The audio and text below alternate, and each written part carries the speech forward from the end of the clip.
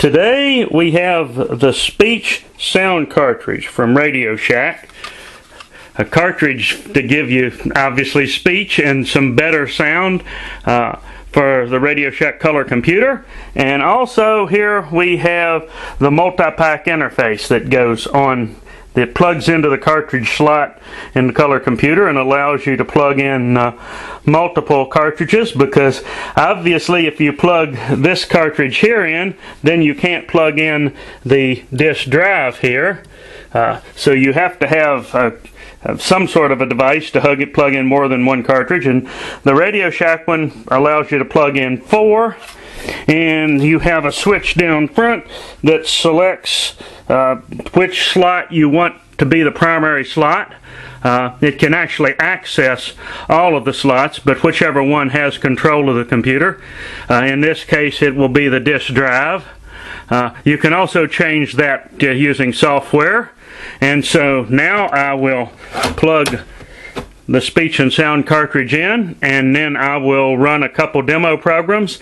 And unfortunately, since not everybody had that cartridge, not too many games supported it, but Steve Bork, once it came out, some of his programs that he wrote supported it. So I'll show you at least one and maybe 2 programs, just clips from them to show you the use of speech in those programs.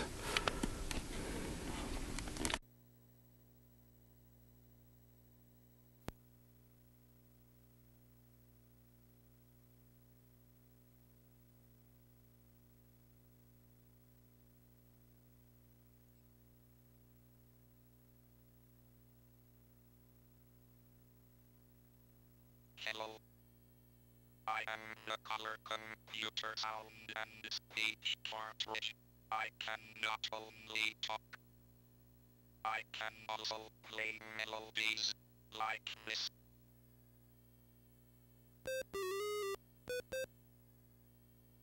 And this.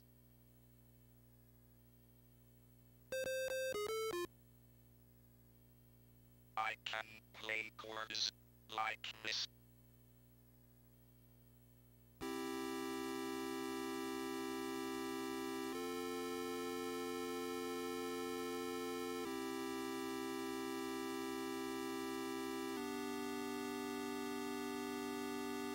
I can make sound effects like this gunshot.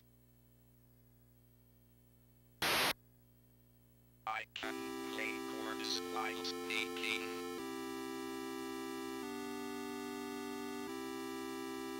I hope you will enjoy using me.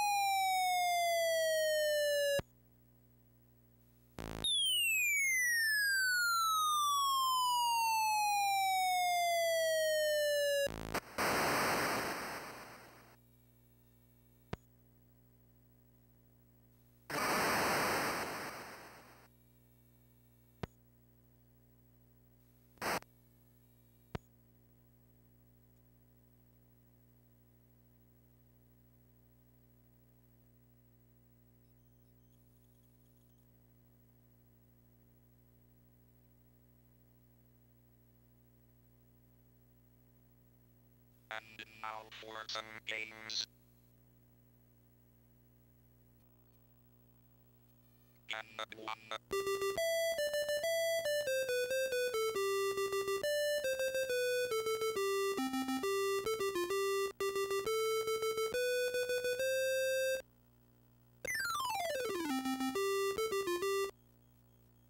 demonstration.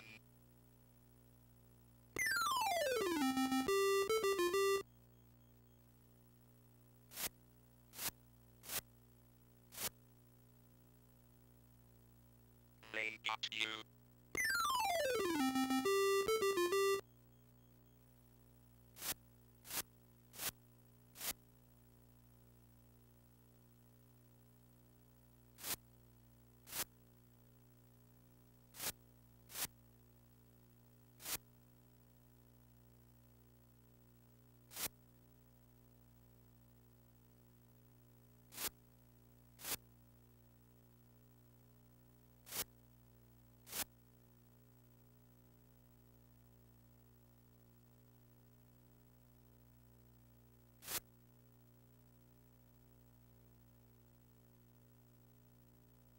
Map completed. What next?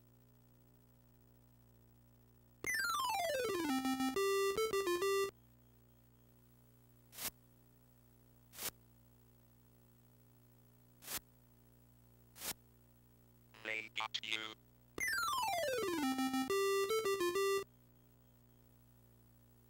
They got you. Game over. You're not in the top 10 scores. And the one Hall of Fame. And now with Pitfall 2, the addition that you get is a musical score. It's rather repetitive and gets old fairly quick. But overall, this was a nice addition to the color computer. This cartridge wasn't real well supported. It would have been nice if more programmers had supported it, but it was still rather nice to have, and I hope you enjoyed this demonstration.